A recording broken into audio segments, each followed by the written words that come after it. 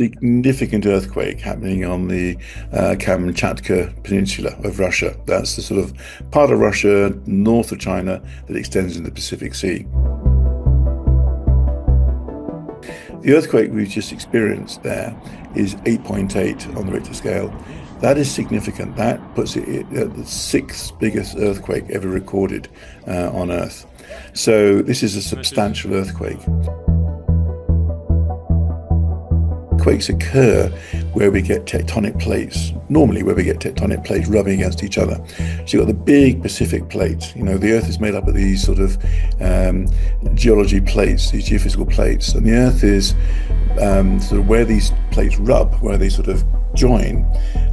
We get stresses building up, and then every so often we get a sudden release of pressure, and part of the seabed flips up. And so it's that flip that causes the tsunami.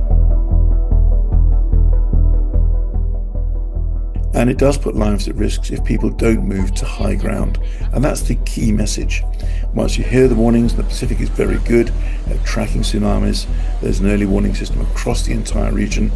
Lock up your houses, lock up your shops, and just move as quickly as possible in a calm way to high ground. And once you're in high ground, you are safe from these events.